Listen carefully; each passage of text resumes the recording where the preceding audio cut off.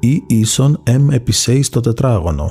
It followed from the special theory of relativity that mass and energy are but different manifestations of the same thing, a somewhat unfamiliar conception for the average mind.